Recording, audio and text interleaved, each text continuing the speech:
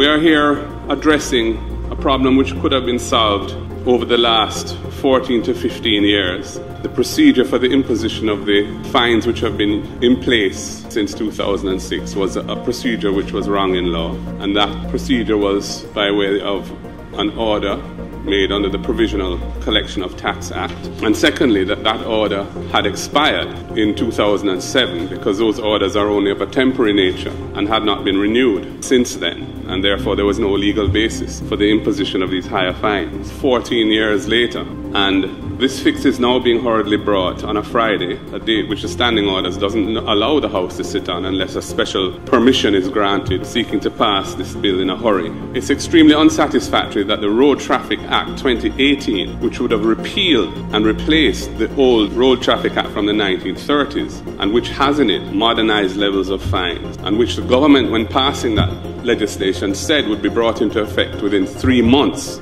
with regulations, is still not in effect. And those regulations are still not ready. Had that been done with the necessary expedition and diligence, we would not be here today dealing with this problem in this rather unorthodox way, where we're amending an act which is about to be repealed once a new act is brought into effect. I think it represents a dereliction on the part of the government in bringing the Road Traffic Act into effect. A lot of work has been done on that act. It didn't start in 2018. The legislation was brought to the House in the years leading up to that, from when we were in government. And for it to have not been brought into effect 3 years later is just deplorable. We haven't even been given an explanation as to why this is being rushed.